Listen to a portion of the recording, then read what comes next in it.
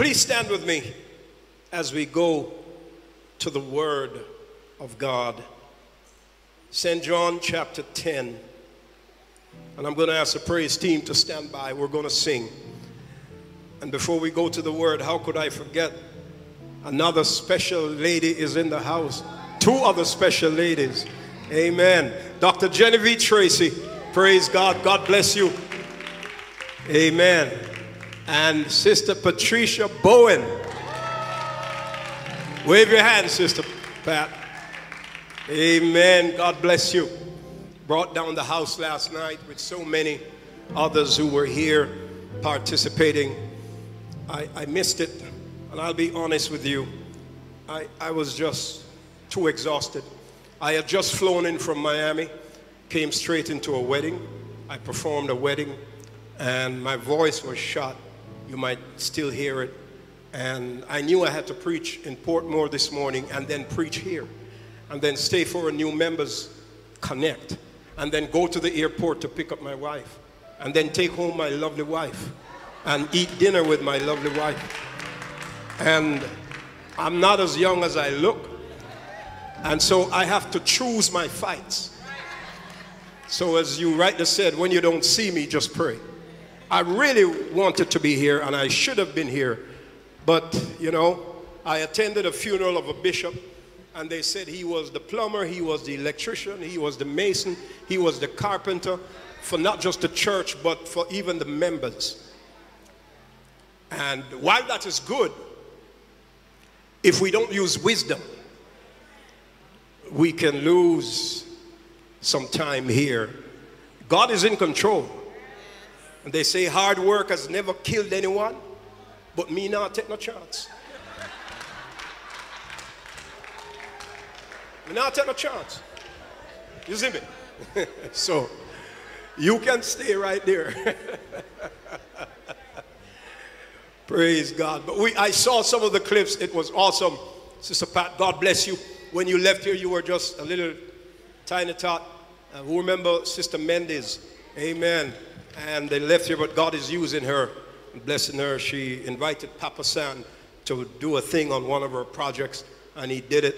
And we just pray success, and that God will continue to bless you. So, St. John chapter 10, verse 27 and 28.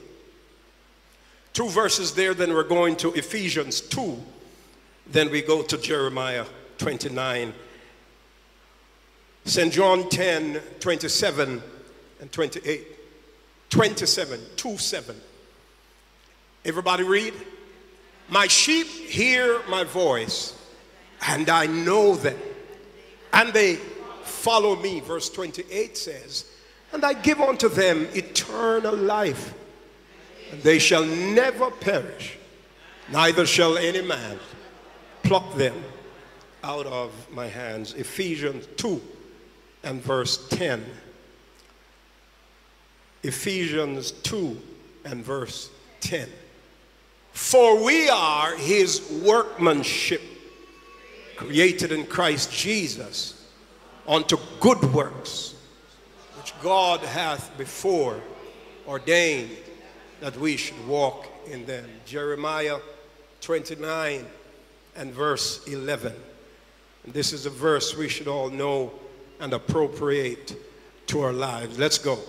For I know the thoughts I think toward you, saith the Lord, thoughts of peace and not evil, to give you an expected end.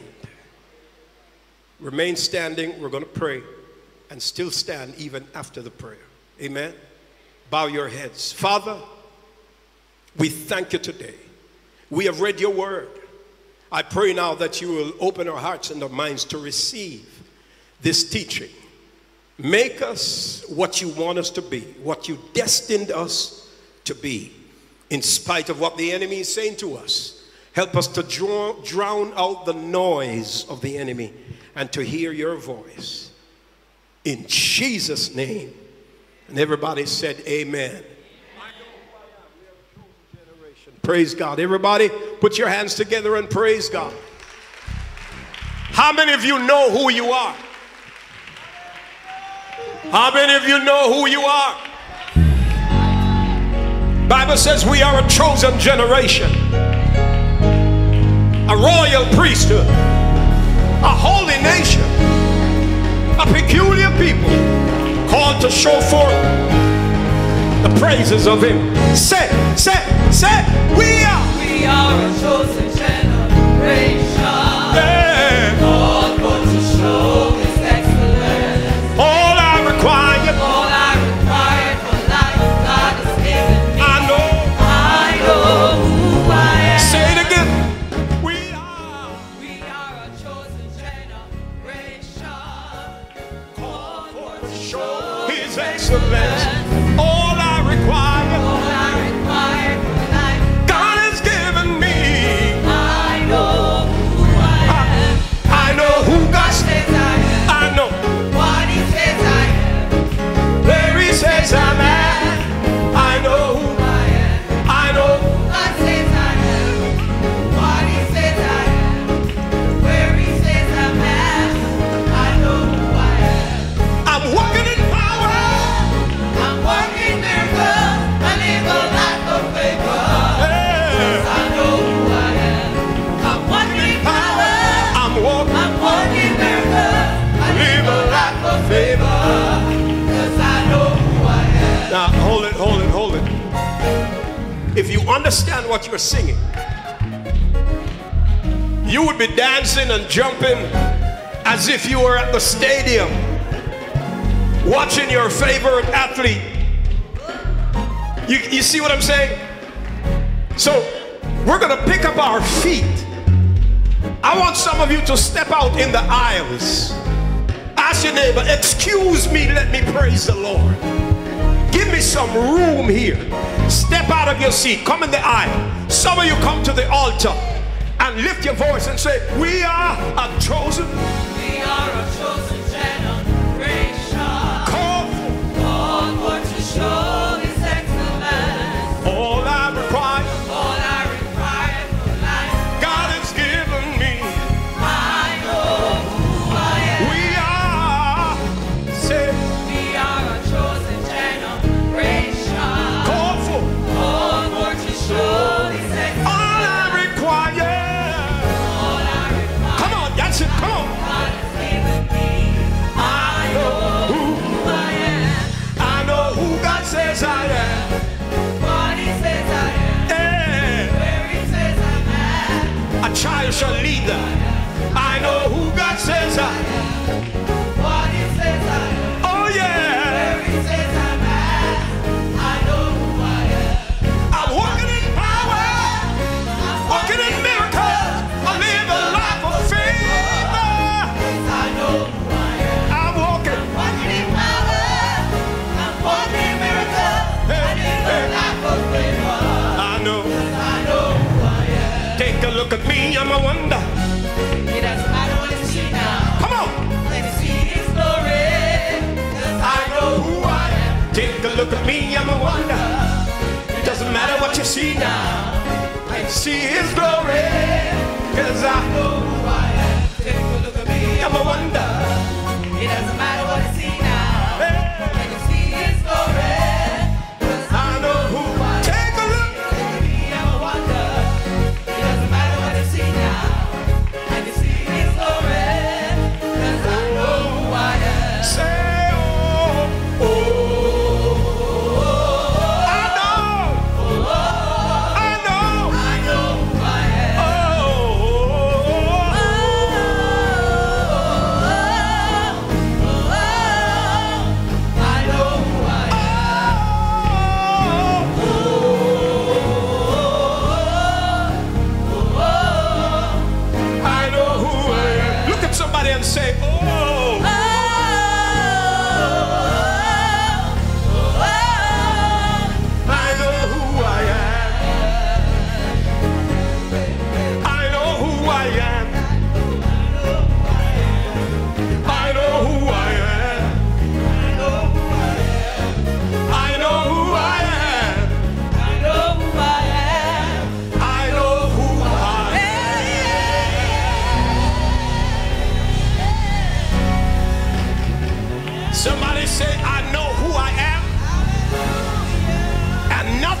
devil says can change that. Ah, yes. MC Hammer, you can't touch this. I know who I am. Nothing can change that. You ought to know who you are. Nobody, no devil, no demon in hell can change what God says about you. You have been given power, authority to walk in victory.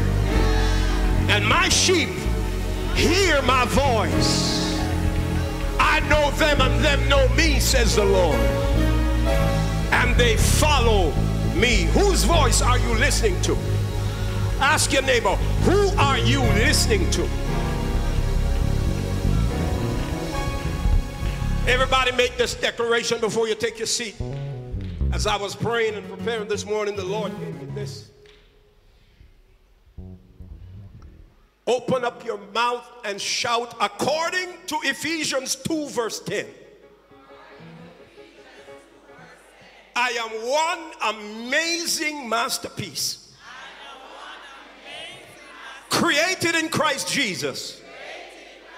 Yes, to do good works.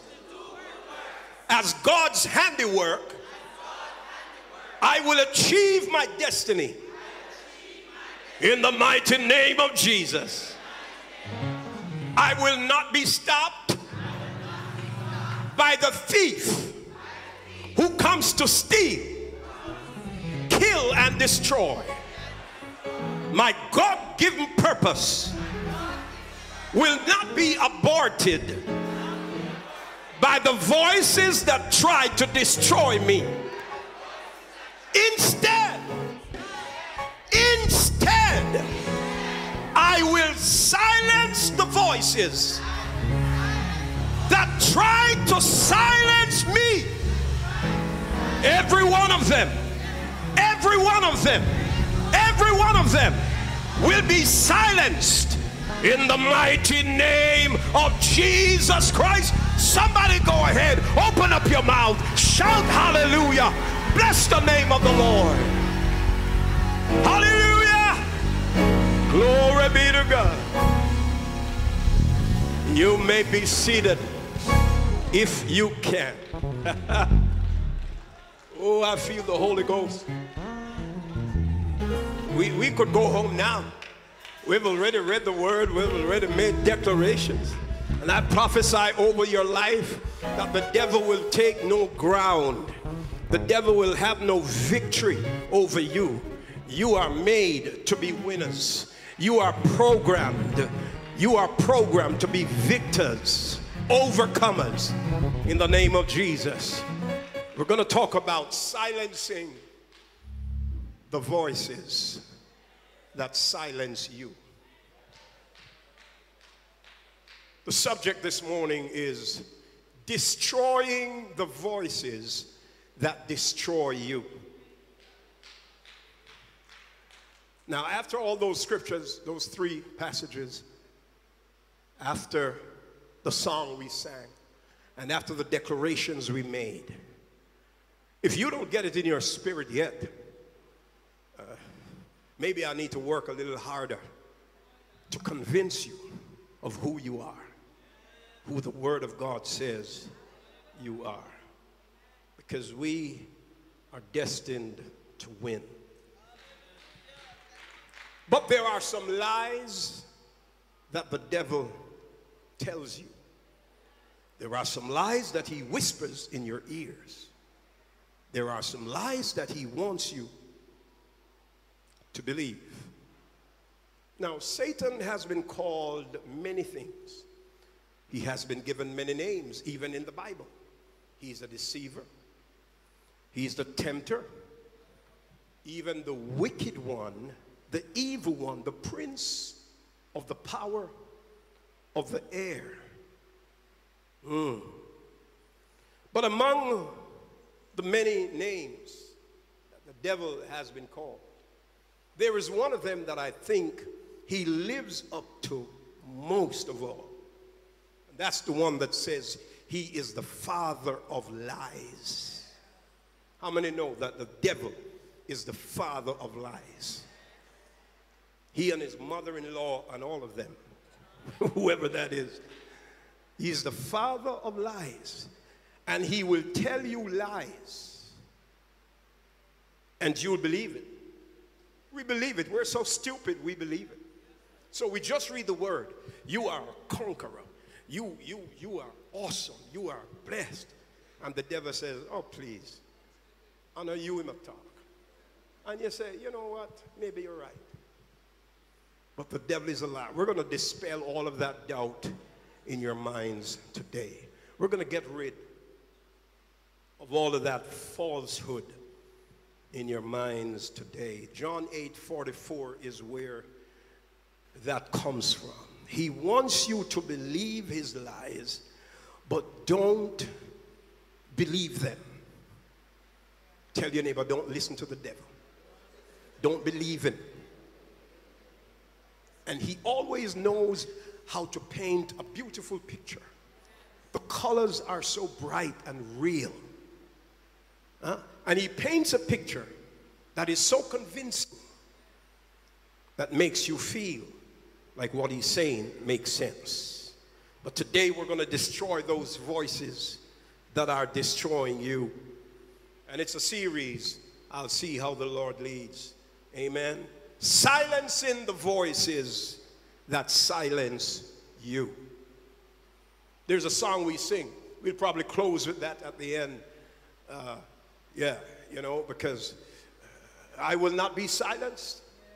I will always worship you as long as I am breathing.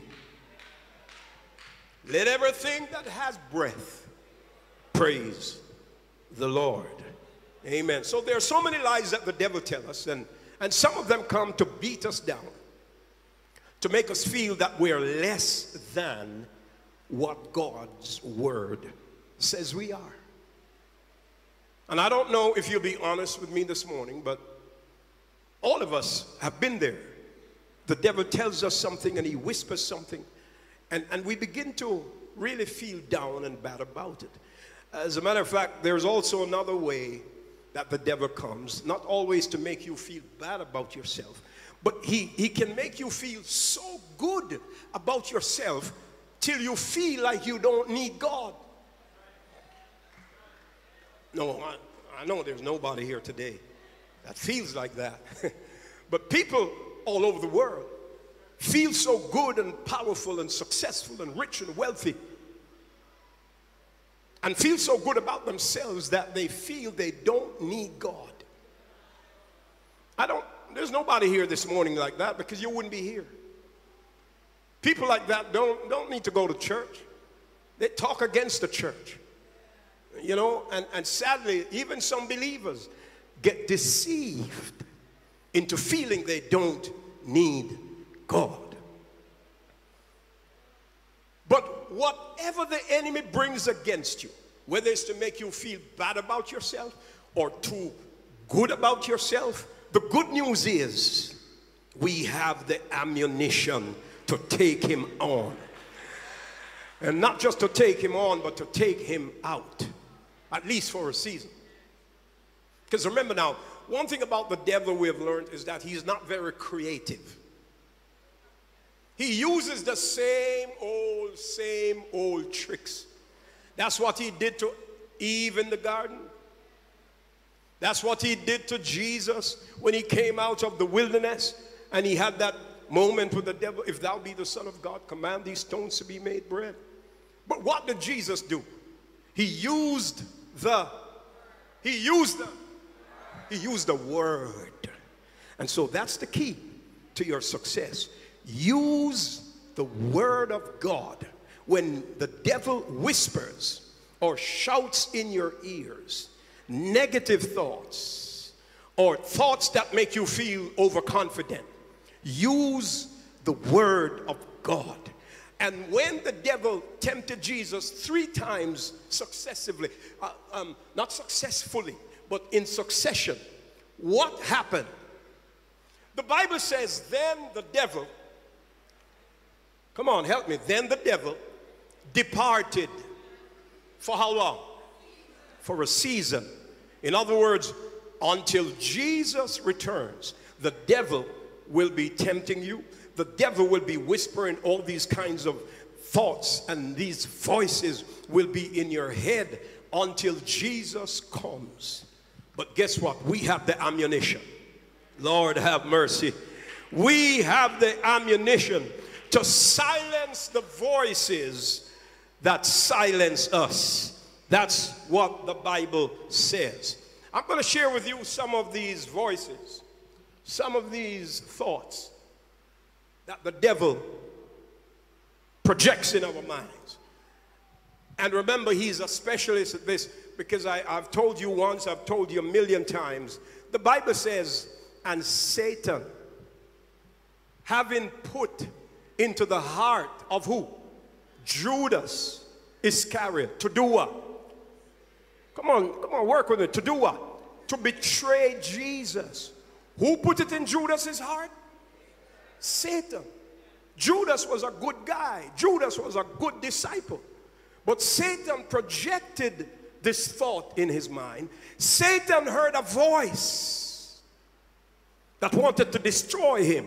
And instead of destroying the voice, he allowed the voice to destroy him. So the devil will project into your mind thoughts, voices, things that are not true. And like Judas, if you fall for it, you have lost the battle. But one of the first things the devil likes to trick us with is to tell us, I am, or if I am not happy, then God must not love me. There's another word for happy that we don't often interchange, but believe it or not, the other word for happy is blessed. Because even the psalm that says, blessed is the man who walketh not in the counsel of ungodly. Blessed is the man. The real translation of that is, happy is the man who walks not in the counsel of the ungodly, nor sits in the seat of the scornful. So you are happy when you are blessed. But some people hear a voice that says, if I'm not happy, if I'm not blessed, then God must not love me. And if you'll be honest with me this morning, some of you can say that when you look around and see what the Lord has done for others, the song says, when I look around and see what the Lord has done for me. But some of you are saying, but I look around and I don't see anything the Lord has done for me, but I see what he has done for you. I see what he has done for you and you and you. So the enemy will come now in that moment and plant a seed of discouragement in your mind. Because remember, the battlefield is your mind. Your mind is the battlefield. That's where it is won or lost. That's where the fight is won or lost. Those that run tracks will tell you, it's not out there on the turf. It's not out there on the tracks that the race is won. It's won in the gym. It's won through training. And the devil attacks you in the mind, because that's where you win or lose. Boxers don't win matches in the rings. They win it in the gym. And when they spend time in the gym, they come out in the ring and they are prepared for the opponent because they are ready. And so we have to understand that when the devil projects these lies in our minds, if I'm not blessed, everybody, I'm so sorry, please allow me. Somebody sent up a key, a car key to be blessed. I forgot. And it just came in right on time. So somebody now, when I bless this key on the car, and thank God for his blessing on the member that has been blessed with this, and they're happy and rejoicing, you might say, you know how long me I pray for your car? You know how long me I ask God for bless me with a car? 4 years now.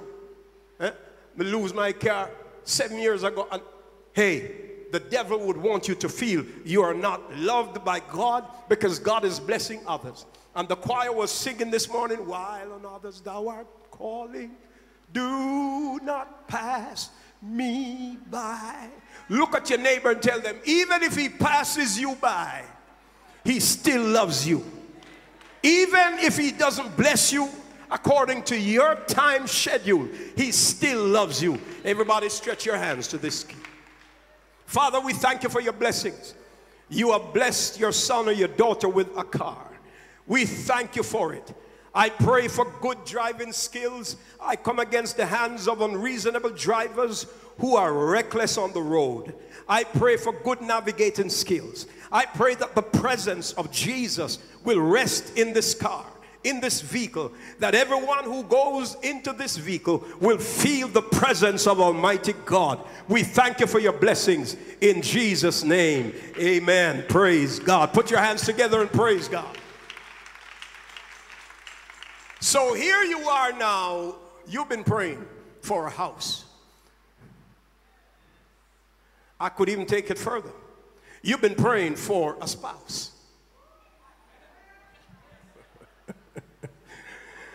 Oh Lord, help us in this place. And every time there's a wedding and we announce, every time we come and we say, you know, I published the banns of marriage between John Doe and Mary Stokes, spinster of so-and-so, bachelor, and you get a little uncomfortable. Because your biological clock is ticking. Come on, where my praise? Where's my amen corner? Come on, come on. Somebody say amen. Or say oh my. But say something. And you feel left out. You feel like, but I don't see anybody that I can marry. Why isn't God sending me someone that I can marry? Let me tell you, the answer to that is marriage is not the goal.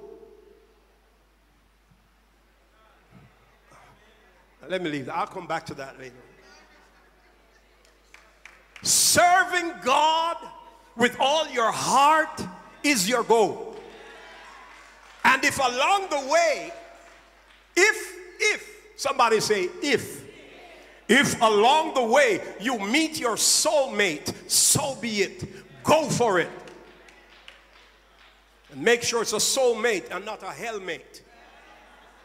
Because I tell people it's better to be single and happy than to be married and miserable.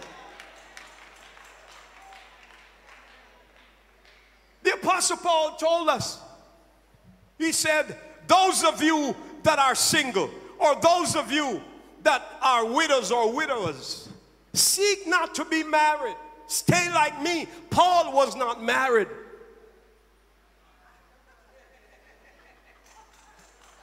And look at what he accomplished. Oh, Bishop, I don't want to hear that message, Bishop. I want to hear dum, dum, da, dum, da, da, da, da. Or these days they don't even play that at weddings anymore. This is why I love you. Ooh. This is why I love you. Because love me. And that's your dream. And I pray that God will fulfill your dream. But if it does not happen, it does not mean that you are less than.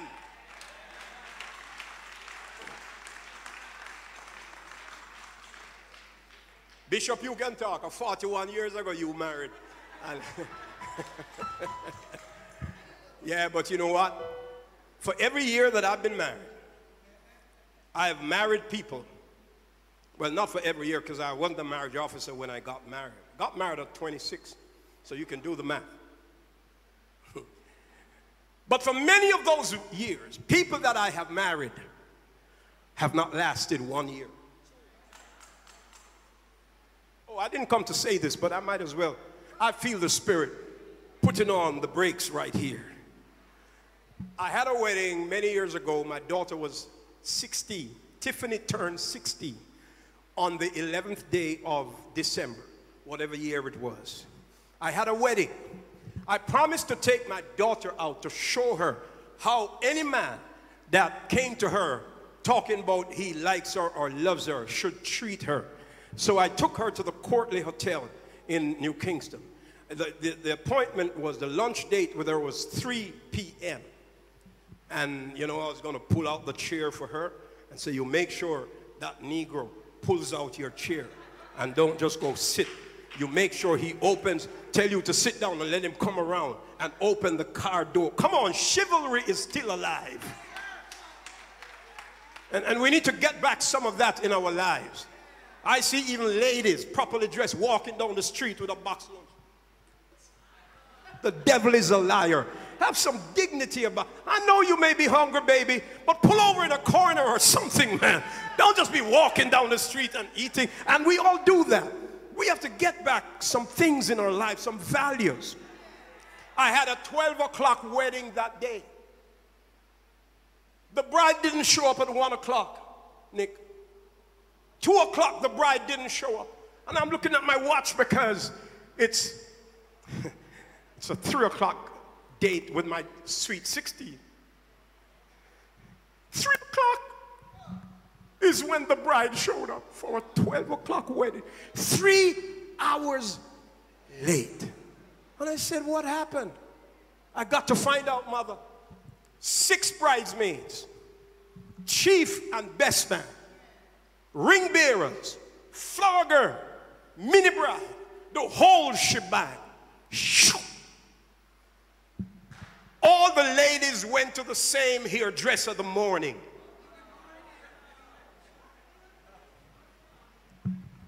Seven of them, and maybe the bride making 8. But that's not, I'm not telling you that. What I'm telling you is after all of that, she came, and I came out of the office smiling like a hypocrite. I was fuming inside. So tell your neighbor, it's not every time you see Bishop smiling, he's not fuming. I was fuming, but I came out grinning because, you know, I didn't want to spoil their day. I mean, my thing is messed up. And in the foyer, before, it wasn't here. It was in Portmore, and it wasn't members. She had just flown in. I didn't even know her, never seen her before, never seen her since. And she was out there fussing with the little ring bearer and arguing and I was like, what in the world? We did the wedding. It's the quickest wedding I ever did. Dearly beloved, we're gathered here together in the sight of God to join together this man and this woman in the holy estate of matrimony. Who giveth this woman to be? Therefore, if anyone can show just cause why they may not lawfully be joined together, let him now speak, or else hereafter forever hold his peace. And I was rushing through, man, time. That was Saturday. Tuesday, after that Saturday, the man called me. Bishop, have you turned in that document to RGD yet? And I'm like, what? I said, yes, I turned it in on Monday. He said, no, because we're not going through with this again.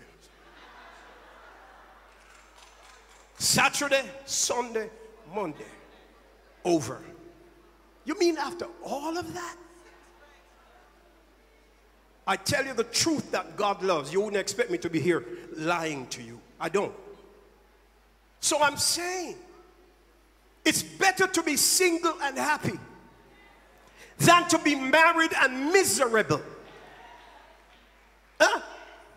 So if the devil is whispering in your, all your friends getting married and you're just on the shelf. Which shelf? What are you doing on the shelf? You better get off that shelf and live your life. You better get off that shelf and maximize your potential. You better get off that shelf and realize that what God has in store for you is not dependent on some joker coming into your life that won't even celebrate you, that won't help to push you into your destiny. Now, if you get a good one, God bless you. If you get a good man, God bless you. If you get a good woman, God bless you. But don't feel, if you don't get married, that it's the end of your life.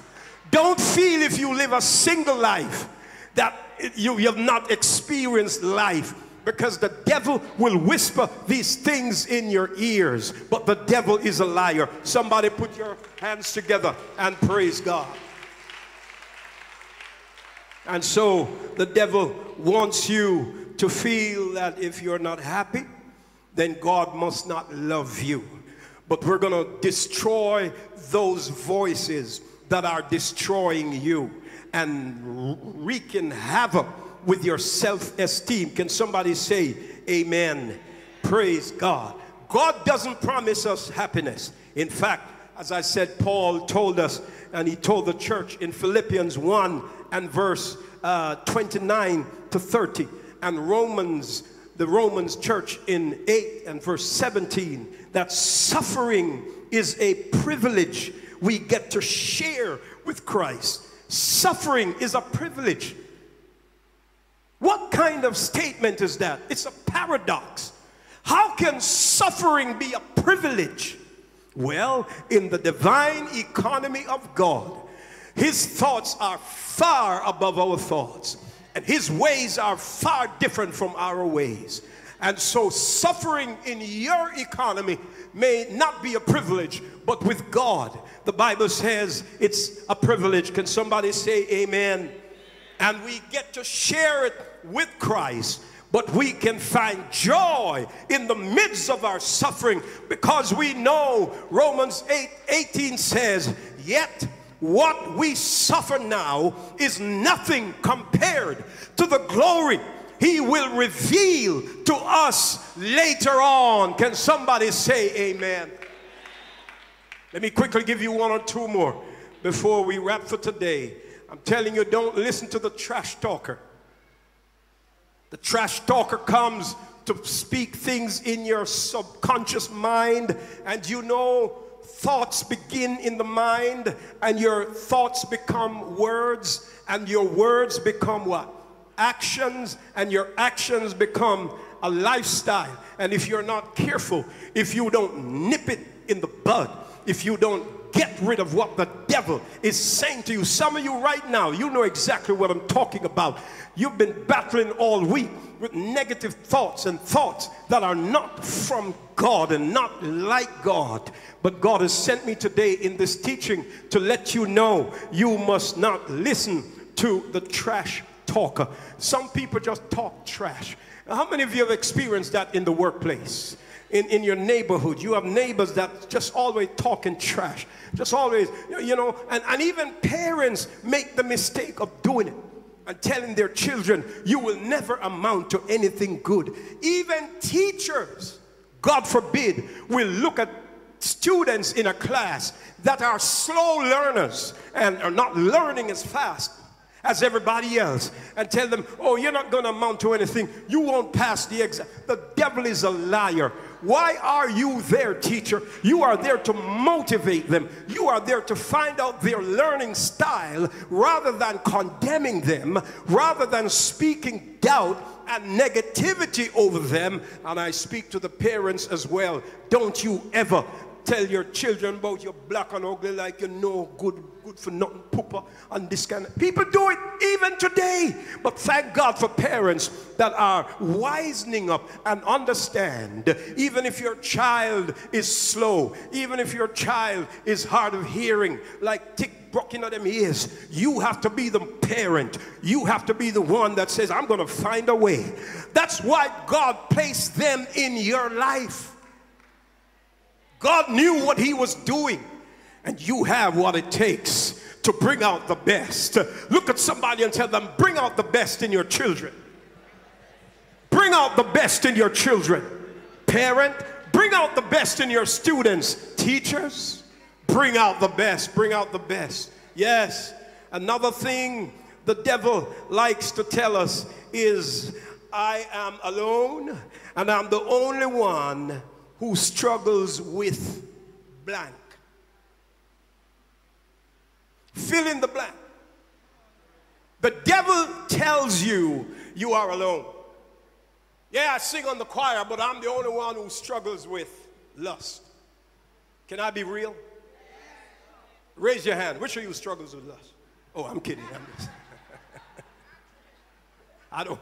No, I would never do you that. But it happens. Come on, it happens. We are all human. I tell you, God is not going to make all the women ugly just to keep you holy. Oh, let me leave that alone. You're not ready for me today. You're not ready for me today. So the devil whispers in your ears, you're alone. Look at all them worshiping. Look how they make up their face. You ever see some people worship and make up their face? Like, I mean, it just can't make up anymore. And it appears to be deep worship. And that's okay. But that doesn't mean they're really sanctified and righteous as they look. Maybe they're really trying to get forgiveness in that. And that's okay, because this is the place for it. But the devil wants you to feel you are the only one struggling with fornication. Oh, Lord. You are the only one struggling with adulterous thoughts. I've been an open book before you. I've told you, especially, I remember the first time it really hit me. Hero Circle, a young man, must not have been 20 yet, preached until my clothes were soaking wet. And on my way home, I struggled with lustful thinking. And I was the one who just delivered the sermon. Come on, you know it happens. That's why we see headlines in the Catholic Church and the Pentecostal Church and the Church of God. There are men of God and women of God who struggle with these issues. And sometimes it's because the devil comes and puts those thoughts and those voices in our head. And instead of doing like Jesus and using the word of God to rebuke him and take a stand and say, "Get thee behind me, Satan. It is written, flee youthful lust." But I used to say, why am I thinking like this? Why are these thoughts coming to me, the bishop's son, the preacher? The devil is a liar. I learned not to take responsibility for those thoughts. It was not my thought. I didn't create it. I didn't go out there looking for trouble. It just happened to be in my path, and I have to learn how to swim with the sharks without getting eaten alive. In other words, I have to learn how to be in the world, but not of the world. Oh, somebody say amen. So sisters, you go to work, and before you get to your desk, 15 different men are eyeing you and preying you and saying all kinds of nice remarks, and some of them are not even nice. They're just outright crazy. But you have to still take a stand. You have to hear those things and learn how to silence the voices that are trying to silence you. Because if you're not careful, before you know it, you will have fallen into the trap. But God is true. The word of God is true. I am what the word of God says I am. I can do what the word of God says I can do. I can have what the word of God says I can have. I can be what the word of God says I can be. His word says I can be victorious. Can somebody shout yes? His word says I am free. Can somebody shout freedom? In the name of Jesus, I'm free to live in this world and have a testimony about the overcoming power. We're not careful. We become so obsessed with the thoughts that the devil is projecting in our minds. Hebrews 4:15 says that Jesus experienced the same temptations we do. Because of his experience, he is able to sympathize with whatever we might struggle with.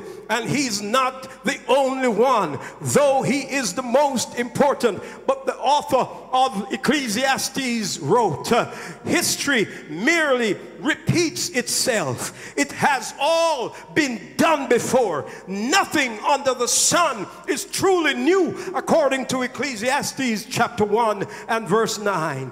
Beloved, you may feel alone, but you're not alone. Oh, look at your neighbor and say, you're not alone. You're not alone. Oh, that's just your cross that you must bear. That's just your trial that you must go through. But after you go through the fire, after you go through the trials, after you go through the testings, he's going to bring you out. You're going to come out as pure gold. God has a plan for your life. He says, I know the thoughts I think towards you, thoughts of peace and not evil. I think of you in terms of bringing you to an expected end. Do you know what an expected end is? Let me ask you, what is your expectation of your end? What's the end game of all this that you're doing? What do you wish to see at the end of your walk? What is it? What about the V word? Victory. Somebody shout victory. I expect victory in my walk with God. What about the W word? Somebody shout winners. I'm a winner. Elaine can tell you she never goes on the track thinking to lose. Whether she win, lose, or draw, she goes there. Yes, they go there wanting to win. And every day that you get up, you should look in the mirror and look yourself in the eye and say, hey, winner, today is another day, and there is nothing that the devil can throw at me that me and God cannot handle together. I'm a winner. Somebody shout yes. One more and we close for today. It's a series. The devil whispers into our ears and we hear voices saying, I have to be perfect. I have to be perfect. Anybody ever felt that way? Because you're called unto holiness. And in an apostolic church, we preach holiness. I mean, I know other churches do, but in Pentecost, I mean, living right, walking right, not that we preach, not that we teach. So all you sit down and now raise your hand and say, whoever hear the devil saying, you need to be perfect. Of course, the devil is telling you that, not because he wants you to be perfect, but because he knows you are not. And when you know you are not, and he's saying, yeah, but you should be perfect, you begin to feel guilty. Come on, Church of God. You begin to feel guilty before God. How many of you, honestly now, if anybody wants to look at you, that's their business. But how many of you, sometimes you come to church and in the heights of worship, people are worshiping God, but you don't feel worthy? Come on, raise your hand. This is honest business now. This is not a trick. I feel that way sometimes because I don't measure up to what the standard is. Jesus is holy, and he says, be ye holy, even as the Lord your God is holy. And I know I had a little fuss with my wife last week, and I know I looked at somebody funny, and I know I might have said something that hurt somebody, and I don't feel perfect. And I feel like, I'm just not what I'm supposed to be. If that has been your experience, raise your hand, because I want you to know we're going to trash the trash talker today. We're going to destroy the voices that are destroying you. We are going to silence the voices that are silencing you and want you to feel less than, and want you to feel like you can't make it, and want you to feel like you don't deserve to be in the house of God. But when David said, I will enter his gates with thanksgiving in my heart, I will enter his courts with praise, I will say, this is the day that the Lord has made. I will rejoice, for he has made me glad. I will rejoice regardless of what the voices are saying in David's head. Don't you forget who David was. He committed adultery with Bathsheba. He killed Uriah. My God, God said he's a man after my own heart. You are striving for perfection, but until you get there, you come in the house of God. Make it right with God. Have a little talk with Jesus. Tell him all about your troubles. Tell him all about your weaknesses, and let him wash you and cleanse you and purge you. Stand to your feet, everybody. In the name of Jesus, we're silencing the voices that silence us. Sister Samuel, silencing the voices that silence us. You have a right to be here. Look at somebody and tell them, you have a right to be here. You may not have done everything right, but you have a right to be here. You may not have done everything perfectly, but you have a perfect right to be here. For this is the house of God. Let me tell you something. You remember the ark? Noah's ark? Noah's ark was the smelliest, stinkiest place. The animals went in 2 by 2. And Noah and his sons and their wives and the animals locked up in the ark for 40 days and 40 nights. No toilets. No running water. They passed gas. They number 2'd. Lord have mercy. You're looking at me like it's gross. That's what we all do. And for 40 days, they are in this ark with the animals. How many of you ever stepped in dog poo? Oh no. Bishop, come on, man. But all of that was taking place in the ark. And guess what? It was the smelliest place, but it was the safest place to be. So the next time people tell you, oh, I'm not going to any church because they're hypocrites. Tell them, well, when you find one, please don't join it because you're going to mess it up. You're going to be the first one there. People use those stupid little lines. Don't listen to that. And the devil will tell you, you shouldn't come to church today after how your cousin carried on last week. I told you, and I close with this. I was driving my car one day and I saw a member, a relatively new convert, years ago. I couldn't hear. My windows are always up. And I could tell by the body language that it was a cuss carrying. It was cussing and fighting. Not fighting, but they were having harsh words. So when I got parallel with the person, the member, I touched my window about ½ inch down. You know, you can begin to hear. And let me tell you, I didn't know she was a dressmaker. She was talking about so much cloth.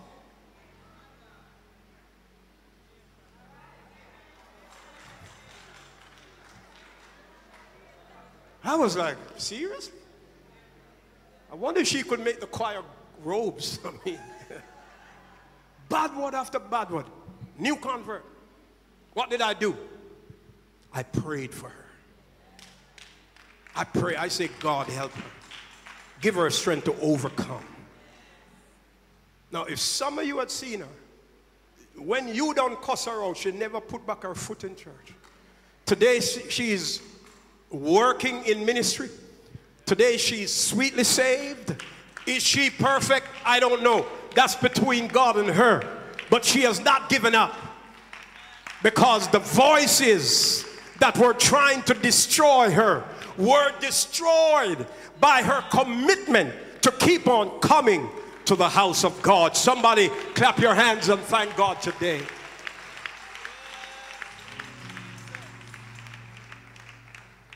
Yes.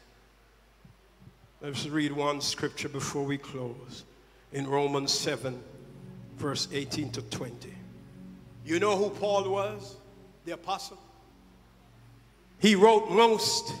He's the guy who wrote the majority of the New Testament.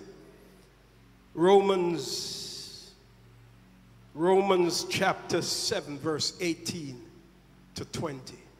Can you get that on the screen? And I know. King James says, for I know that in me, that is in my flesh. And he didn't say, I know that in you, in your, he said me. He included himself, the great apostle, the anointed man that God chose to be the apostle to the Gentiles. For I know, let's read it together. For I know that in me, that is in my flesh, dwelleth no good thing. For to will is present with me, but how to perform That which is good I find not. Next. For the good that I would, I do not. But the evil which I would not, that I do. Now, if I do that I would not, it is no more I that do it, but sin that dwelleth in me. My God. Somebody say, sin has to die. Sin has to die. Let me ask you one final question. What is in the middle of sin? Who?